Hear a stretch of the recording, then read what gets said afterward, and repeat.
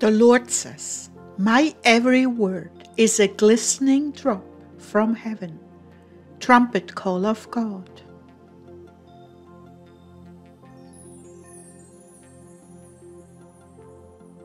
October 17th, 2004. From the Lord our God and Savior. The word of the Lord spoken to Timothy, for Timothy and for all those who have ears to hear. Thus says the Lord to his servant, I have heard your prayers, Timothy, and this wisdom do I now command you to write down in your own hand. My son, I have bestowed upon you many gifts. Even all things which were given to the 12 shall be given you. So then you shall go out and you shall come in, and like the 12 I shall be with you, and you shall speak. You shall surely testify, and give me glory in the sight and hearing of men. Yet even greater things shall you do.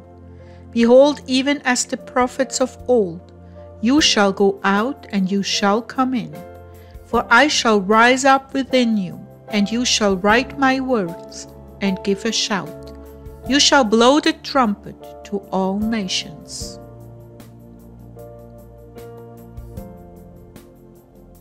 Thus it is not by some new wisdom you shall write, but the wisdom of old, that which has always been the same and unchanged, from all times past to all days yet to come, the everlasting word of God.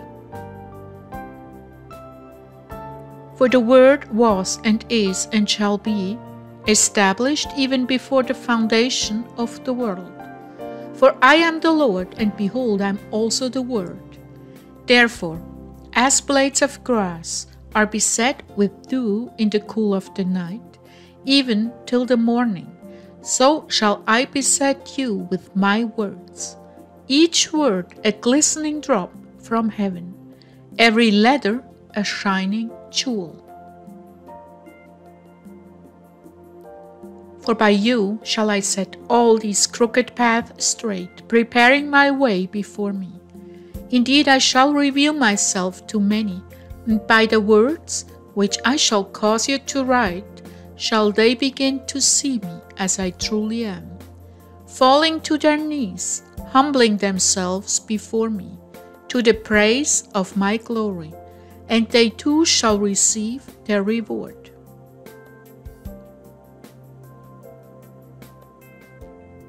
Yet take care, Timothy, that none fall before you, lest they forget where the word originates, and to whom belongs all honor and praise. Rebuke them sharply, saying, Raise your head toward heaven, and worship God. Offer up all praise in the name of His Son, He who is called Christ and Jesus. I'm only His messenger, a servant, sent to you for your sakes on His behalf. I follow the Lamb wherever He goes, and so should you. Timothy, again I say to you, take utmost care in the things of power and glory, lest your mind betray you, and you think yourself greater than other men.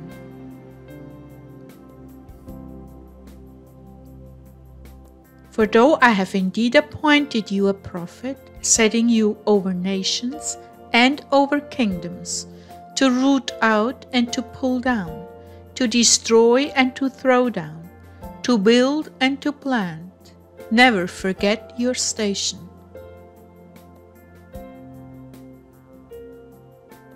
You are a servant of both God and man.